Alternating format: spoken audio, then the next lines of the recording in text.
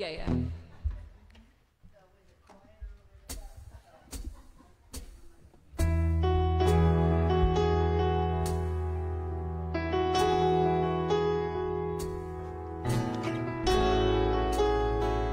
Today is Taco Sunday. Methodist men will sell tacos in the lobby of the church after the worship service today. Cost of the tacos is by donation. So after church, stop by our table, enjoy tacos, and fellowship with each other before heading to Sunday school or home. And if you're going home, take you some tacos for a late afternoon snack. Your support of the taco sales lets us support ministries that we need to support each year. Thank you.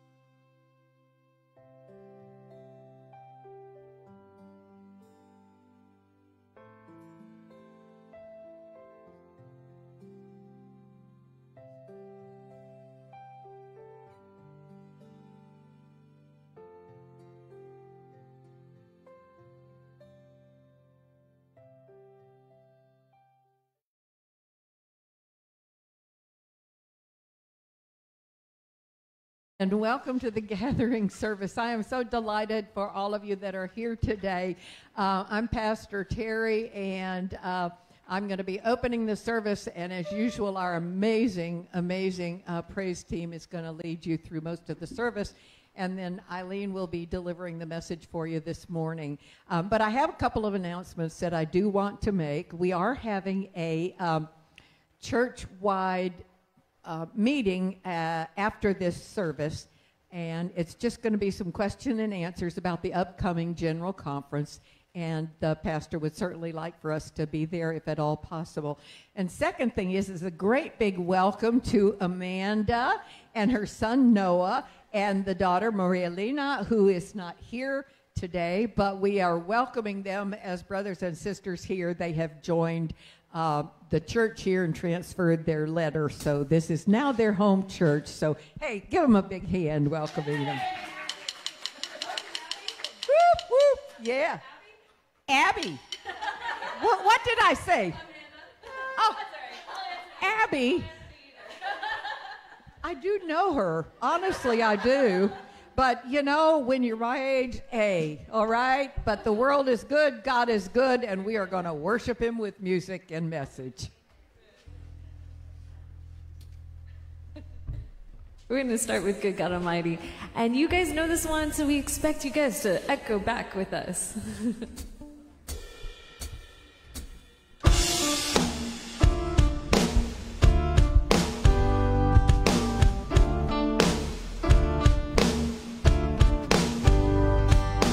I can't count the times I've called your name some broken night, and you showed up and patched me up like you do every time. I get amnesia, I forget that you keep coming round. Yeah, ain't no way you'll ever let me down. Good God Almighty, I hope you'll find me. Praise your name no matter what comes, 'cause I know where I'd be without your mercy. So I can praise your name no matter what comes. Tell me, is he good? He is good. Tell me, is he God? He is God. He is good God Almighty. You say your love goes on forever, mercy never stops. So why would I assume you be somebody that you're not? Like sun in the morning, I know you're gonna be there every day. So what on earth would make me be afraid? Good God Almighty, I hope you'll find me. Praise your name no matter what comes, 'cause I know where I'd be without your mercy. So I can praise your name at the top of my lungs. Here we go, church. Tell me, is he good? He is good. Tell me, is he God? He is God. He is good God Almighty. Praise him in the morning, praise him in the noontime, praise him when the sun goes down. Love him in the morning, love him in the noontime, love him when the sun goes down. Good God Almighty, I hope you'll find me. Praise your name no matter what comes, 'cause I know where I'd be without your mercy. So I can praise your name at the top of my lungs. Tell me, is he good? He is good. Tell me, is he God? He is God. He is good God Almighty. Jesus in the morning, Jesus in the noontime, Jesus when the sun goes down. Jesus in the morning, Jesus in the noontime, Jesus when the sun goes down. Amen, amen. Jeff. So they can't hear the guitar. Broadcast?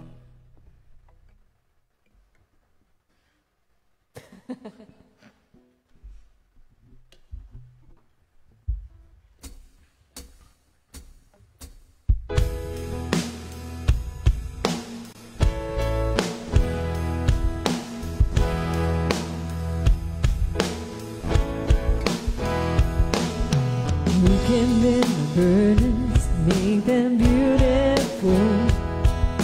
Who can bring the healing to the hurt I hold? Who else could part the waters when I'm needing a way? Though I'm walking through the valley, I believe when you sing. I believe when you sing. For the good, you work all things together. For the good, your promise stands forever. You alone are my greatest hope. I trust you on the broken road. You work all things together like only you could. For the good. Lord, your ways are higher. Know your plans for me. Give me purpose and future, even when I can't see. So I will break through every heartache. I will cling to this faith. Though I'm walking through the valley, I believe when you sing. I believe when you sing. For the good, you work all things together. For the good, your promise stands forever. You alone are my greatest hope. I trust you on the broken road. You work all things together like only you could. For the good of those who love you, those who love you. For the good of those who love you, those who love you. I know you're working, I know you're working. I believe, good things are coming, good things are coming. I believe, for the good, we work all things together. For the good, your promise stands forever. You alone are my greatest hope. I trust you on the broken road. You work all things together like only you could. For the good of those who love you, those who love you. For the good of those who love you, those who love you. I know you're working, I know you're working. I believe, good things are coming, good things are coming. I believe, I know you're working, I know you're working. I believe, good things are coming, good things are coming. I believe. Amen.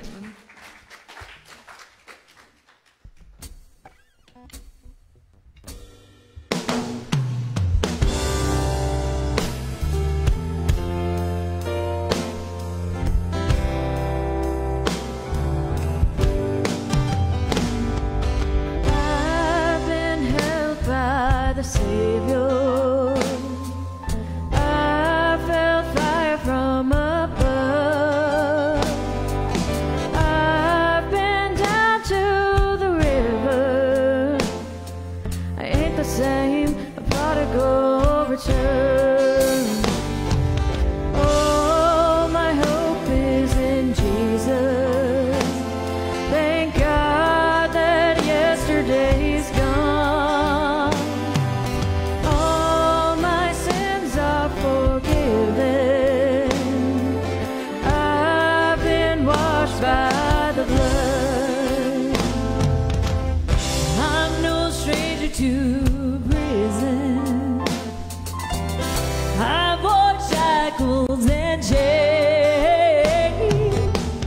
but I've been freed and forgiven.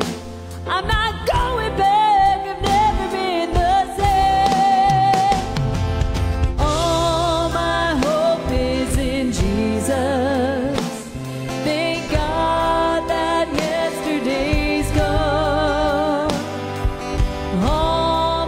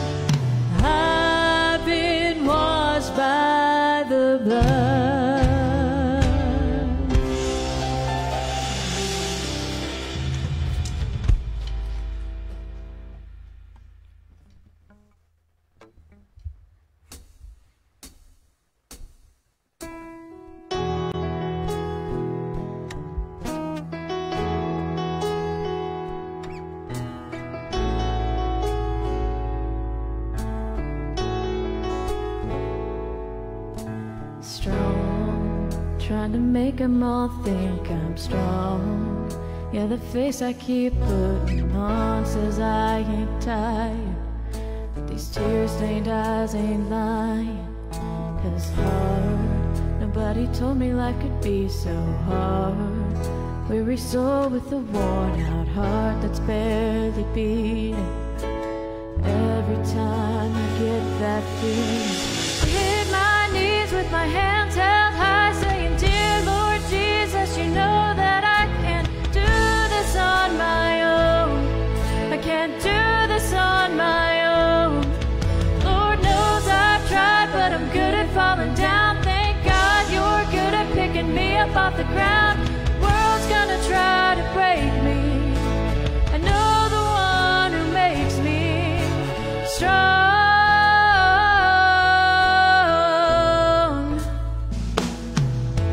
Strong, like my daddy always told me so. There's a place you can always go when you got nothing. And then he handed me the one thing that's strong. Doesn't matter how old it gets, there's power in the words in this old Bible. And when I'm desperate for revival, I hit my knees with my head held high, saying, Dear Lord Jesus, you know I can't do this on my own.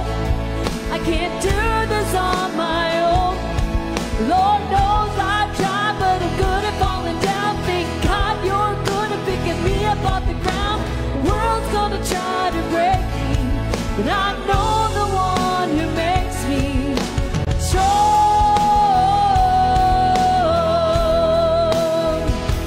Oh, strong.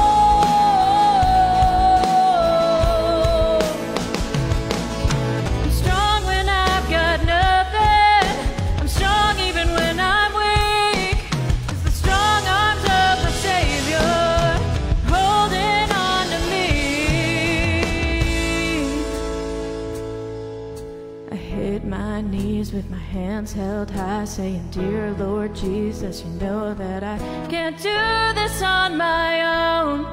Can't do this on my own.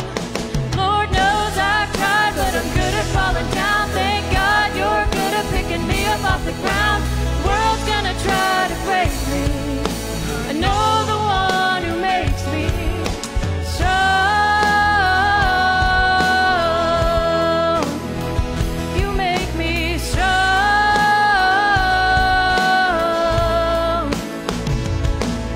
This world ain't gonna break me. I know the one who makes me strong.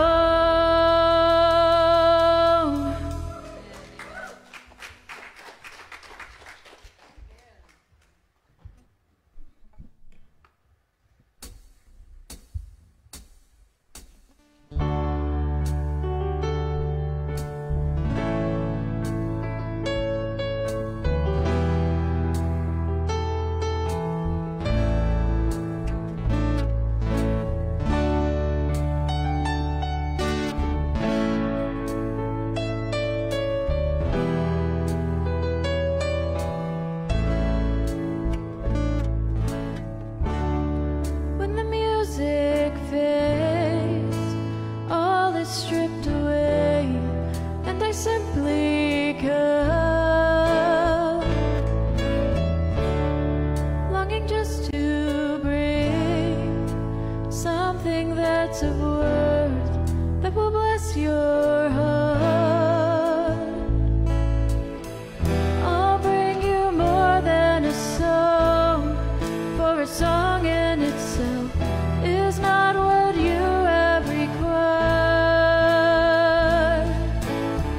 You search much deeper within, through the way things appear. You're looking into my heart.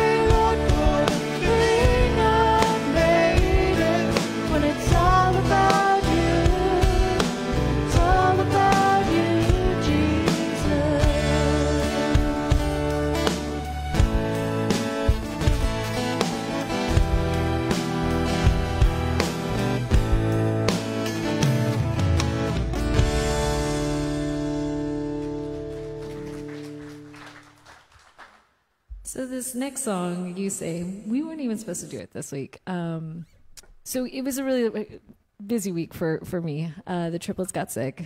The twins have double ear infections. Eli has a virus, and then Mari got sick. So there's a lot of that going on, and that's a lot of sick kids. And then Ronan got sick, my husband, and so it's just chaos. And yesterday I was driving to a work thing, and it was really early in the morning, and the sun's coming up. It's just beautiful.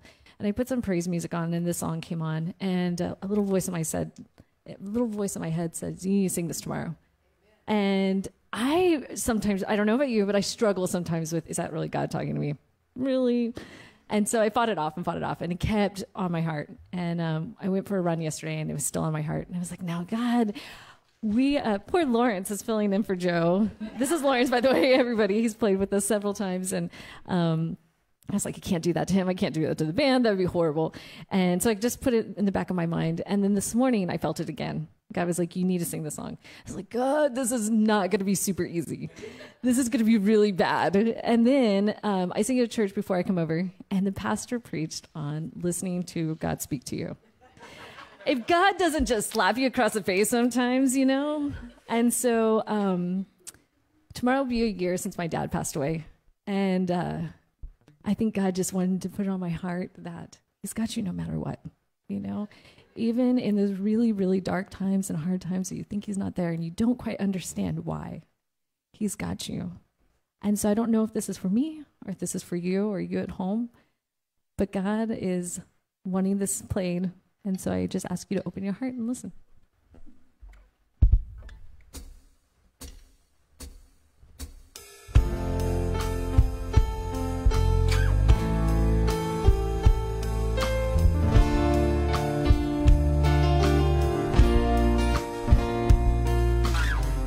Keep fighting voices in my mind that say I'm not enough.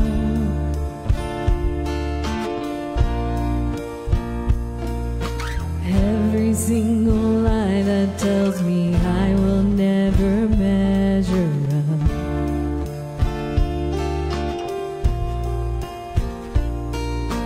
Am I more than just the sum of every high and every low?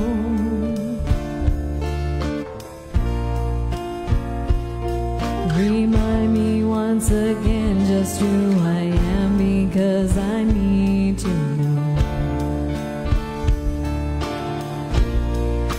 You say I am loved when I can't feel a thing. You say I am strong when I think I am weak. You say I am held when I am falling short. And when I don't belong, oh, you say I am yours. And I believe, oh, I believe the one you say of me. Oh, I believe the only thing that matters now is everything you think of me.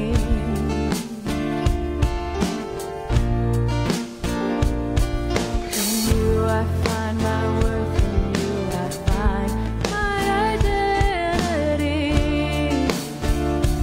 Oh, you say I am loved when I can't feel a thing. You say I am strong when I think I am weak. You say I am held when I am falling short.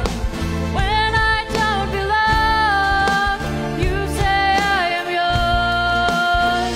Oh, I believe, oh, I believe what you say of me.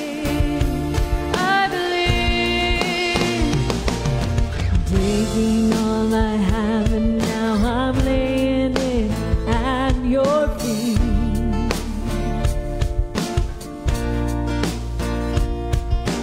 You have every failure, God. You'll have every victory.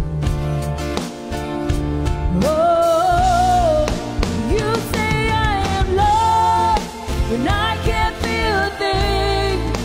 You say I am strong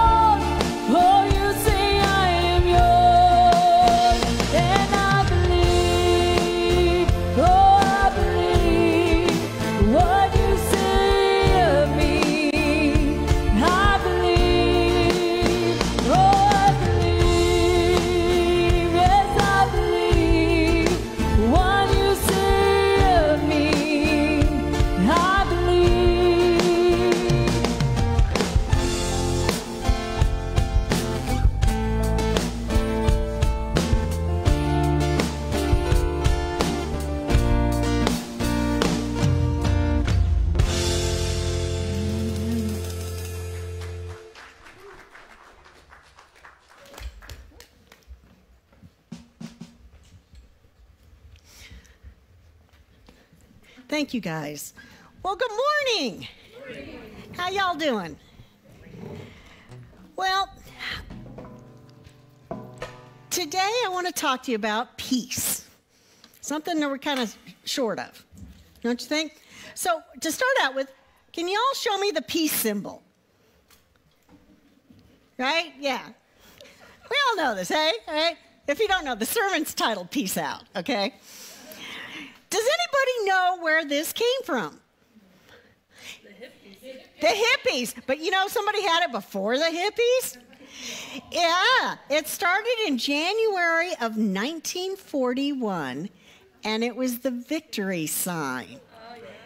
And then it kind of just morphed itself over to the hippies in the 60s and the 70s, right? And so I got this. Now, I know that probably you've all seen, I wanted a shirt that had this on it, but I didn't have it, so. This, right? Has everybody seen this? What's this? It's another peace sign, right? Now, do you know where this came from? The hippies, right? We just give the hippies all the peace, right? But actually, where this came from, it was designed by a graphic artist named Gerald Horton, who is from from Great Britain, and he was tasked to design a logo for nuclear disarmament. And I don't know how well you can see this, but it takes the N and the D from the semaphore signs, you know, the ones that they do with the flags on ships. Does anybody even do that? I don't even know if anybody knows how to do that anymore. Anyway, so you've got the straight up and down, and then you've got the two arms down, and that's the N and the D, and that makes up the peace sign for nuclear disarmament. Of course, again, 60s, right? All right, well, there is a much older symbol of peace, this one. Have you seen this one? It's a dove, and what's the dove holding? Olive branch, right? Where does that come from? Noah's Ark, right? At the end, when Noah's not sure, can we go out? Sends the dove out. Dove comes back with the olive branch. Now, actually, the olive branch was a symbol of peace for a very long time. The Romans and the Greeks, when instead of waving the white flag, they would wave the olive branch to say, hey, we give up, we surrender, no more, right? But it has come about, and I mean, even Picasso did one of these. I don't know if you've ever seen it, but it's one of the few things I can actually recognize as something. But so the dove. Now there's a bunch of, you know, as I was looking at peace signs of peace, I came up with another one that I wasn't really familiar with as a sign of peace. And oh my God, this was my crisis this morning. You know, when you say, God, I'm not enough, this is it right here. Does anybody have any idea what this really sad looking thing is? It's a crane. Somebody who said that? Yeah, oh, praise God. Somebody got it. I am horrible at origami. I'm watching this YouTube video. Of course, I don't have origami paper, which would have helped a little bit. I don't think it would have helped a lot. But and I folded it, I don't know how many times. And this was my kindergarten version. That was the best I could do. But the paper crane is also a sign of peace, and especially in Japan, they use it a lot. No surprise, because it's origami. But in the Japanese culture, the crane is thought to live for 1,000 years. That's the lore. And it was held in high esteem. And the story behind the paper origami crane becoming a symbol of peace comes from this really cool little story. There was a girl whose name was Sadako Sakasi, and she just loved these cranes. And she was from Hiroshima. And she survived the bombing. She was probably about 2, I think, when it happened. And then she got leukemia as a result of the radiation from the bombing. And so she thought if she could make, since they live 1,000 years, if she could make 1,000 paper cranes, that she would be cured. Well, somebody heard this story and made a little children's tale. And in the story, she doesn't finish making all the cranes. But in reality, she did. Actually, she made about 1,400 of these paper cranes. So she had a lot of time on her hands, in the hospital for about 8 months, and so she made lots of paper cranes. And so anyway, at the Peace Memorial in Hiroshima, they erected a statue, if you ever get a chance to go there, of her holding in her hands a little origami crane as a sign of peace. And now there are several of those statues around the world at different places. And I haven't seen this, but I guess if you go to the 9/11 memorial, they have one of the original paper cranes, because now what they do is this foundation that kind of is behind all of this takes these cranes that she made and sends them places where they're needed as a symbol of peace. So pathetic as it is, hers were much better, I'm sure. But that is a sign. So we've got lots of signs and symbols of peace. Peace is kind of a big deal, isn't it? I mean, we all want it. I think if you asked anybody, would you like to have peace? I mean, we all know about, the Miss America, what would you like to do in the world? I would like world peace, right? We all want peace, but it's kind of a hard commodity to come by. So let me read today scripture to you. It's from John chapter 20, verses 19 to 23. And of course, we're in this period of time after Jesus' resurrection. And so Jesus has begun to appear, and he appears to his disciples in this chapter. And so we're going to read verses 19 to 23. On the evening of that first day of the week, when the disciples were gathered together with the doors locked for fear of the Jewish leaders, Jesus came and stood among them and said, "Peace be with you."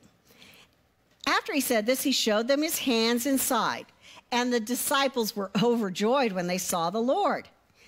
Again, Jesus said, "Peace be with you. As the Father has sent me, I am sending you." And then with that, he breathed on them and said, "Receive the Holy Spirit. If you forgive anyone's sins, their sins are forgiven. And if you do not forgive them, they are not forgiven." So that, the very first thing out of the bucket, Jesus said to them, "Peace be with you." Not once, but twice. Remember, anytime stuff's repeated, it's usually important. And of course, they were not feeling very peaceful, were they? They were scared to death they were going to be next on the cross, because they were followers of Jesus. And so they could use a little peace. And so it's not surprising that that was something as a greeting that Jesus shared with them. Now, the Bible talks about three primary kinds of peace. Now, you can find others. These are not the only ones, but the three most major kinds that you see are psychological peace, which is the comfort within. And that may have been what Jesus was trying to help them out with a little bit when he said, "Peace be with you." But then there's also relational peace, the harmony among humanity. So it's our relationship with other people close to us, relationship with different countries. That's the relational peace. And then the third kind is the spiritual peace, and that's the peace between man and God. So we've got it in us, between us, and with God. So how did these all get messed up then? Well, it's sin, isn't it? Sin totally messes up our peace. Just like some of the songs that we heard this morning. It's all of those little lies that we are told, that we tend to believe, that causes us not to have peace. So what does this peace that Jesus offered disciples mean? Probably, like I said, they were in turmoil. They were afraid. And that's probably the one thing they needed the most at that period in time. And, it's what we need too. In Jeremiah 6:14, I'm sure you've heard this verse. It says, "They have treated my people's brokenness superficially, claiming peace, peace, when there is no peace." It's kind of like saying, there. It'll be okay, right? That's what people do. But does that give you peace? No. I mean, okay, confession. I love Big Bang Theory, right? Sheldon cannot relate. If you've never watched it, he just does not have any situational awareness or empathy with other people. And so whenever somebody's hurting and he kind of finally figures it out, he'll just say, there. Like that's going to help, right? But don't we kind of do that a lot? You know, we say there and hope that covers it up and it helps people out. But we say, you know, peace, and there is no peace. You know, it's still there. Because the world offers superficial peace. You know, it doesn't offer lasting, permanent, wonderful, life-giving peace. We try. Maybe we take a vacation hoping we'll find some peace from work, right? Maybe there's a ceasefire and we have a peace, you know, in the violence of war. Or maybe we just have a timeout or a cooling off, right? And it may help, but it doesn't ever last. Always the turmoil, always the upset, always the anguish comes back. So, what's the answer? I mean, there's got to be an answer for this. Otherwise, why would Jesus, first thing out of the bucket after being crucified, dead, buried, and resurrected, would he say to his disciples, peace be with you? Got to be something there. Not once, but twice. So what's the answer? Well, let's look at what happened in today's scripture. Jesus reveals himself to his disciples, shows them the wounds in his hands, shows them his side. And what did they do? They believe, right? They believe because they see it. I mean, how could you not believe? Okay, here he is right in front of me. Now, for us, it's a little harder. But it's supposed to be better because we haven't seen and we still believe, right? Blessed are you who have not seen and yet still believe. Right? So that's kind of the position we find ourselves in, but we certainly have plenty of evidence to show that we can have something to believe in. So the first thing was to believe, right? And it must have been amazing to see the resurrected Jesus. I can't even fathom it. Here they'd seen him die the most horrific death, put him in a tomb, and yet here he is standing right in front of him. All okay, still showing the wounds, so it's really him.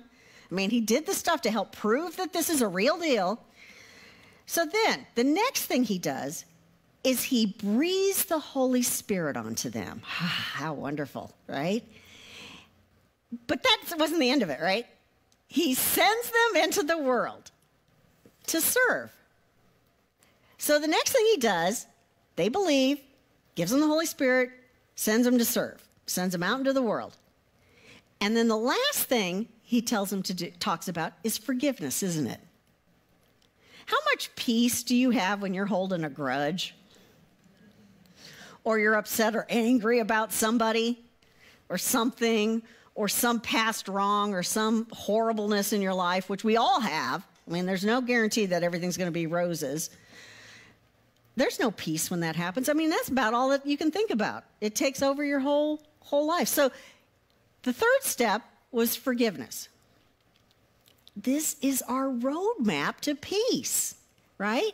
The first thing is to believe. The second thing is to serve. Because let's face it, when you're serving other people, it's really hard to be upset. And the third is to forgive. That's our roadmap. He lays it all out, just like Jesus does, so succinctly, so easily, so wonderfully in his first meeting back with the disciples. So now, where do you fail? Where do you fall? What areas of your life are you lacking peace? How's your faith life? The belief part. Who are you serving? Who do you need to forgive? Might be yourself even. You know? Because remember, one of the types of peace is the inner one, the psychological. The world may not change. The world won't change. Right? There's going to be wars. There's going to be injustice. There's going to be poverty. There's going to be hardships. There's going to be fighting. There's going to be strife. The world's not changing. However, we can change. If we believe, serve, and forgive. So what's the roadmap to peace? Number 1, believe. Say it. Believe. Number 2, serve. Number 3, forgive. Okay, you guys need a little practice. Okay? If you're at home, say it with us. Number 1, believe. Number 2, serve. And number 3, forgive. If you put those 3 things into practice, you may not have perfect peace, because let's face it, we're in the world, but you're going to have a lot more than you might be having right now. And when you feel like you don't have peace, that's where you look. You follow the map. You know, you put on Waze, right? When you're lost and things aren't going right. So follow the roadmap. Believe, serve, and forgive.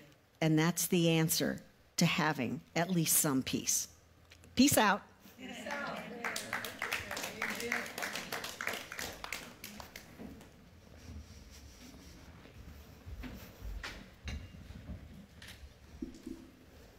We're going to finish the service with nobody. Nobody.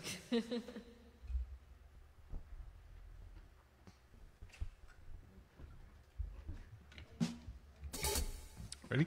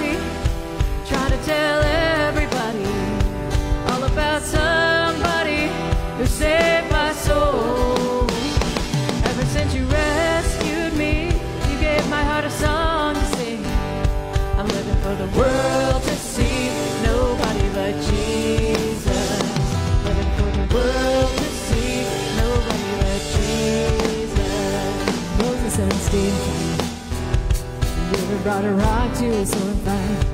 You big 12 outsiders, nobody would have chosen you. Changed the world. Well, the moral of the story is everybody's got a purpose. So when I hear that devil start talking to me, saying, who do you think you are? I'm just a nobody, trying to tell everybody how about somebody who saved my soul. Ever since you rescued me, you gave my heart a song to sing, living for the world to see, nobody but Jesus. Living for the world to see, nobody but Jesus. Let me go down, down, down in history as another blood-bought, faithful member of the family. If they all forget my name, that's fine with me. Living for the world to see, nobody but Jesus. So let me go down, down, down in history. That's another blood-bought, faithful member of the family. And if they all forget my name, that's just fine with me. Living for the world to see, nobody but Jesus. I'm just a nobody, trying to tell everybody all about somebody who saved my soul. Ever since you rescued me, you gave my heart a song to sing. Living for the world to see, nobody but Jesus. Living for the world to see, nobody but Jesus. Living for the world to see, nobody but Jesus. Amen, amen. Thank you so much for joining us today. Remember to have peace. Believe, serve, and forgive. We love you so very much. Be kind to yourself. Be kind to others. We'll see you next week. Ciao.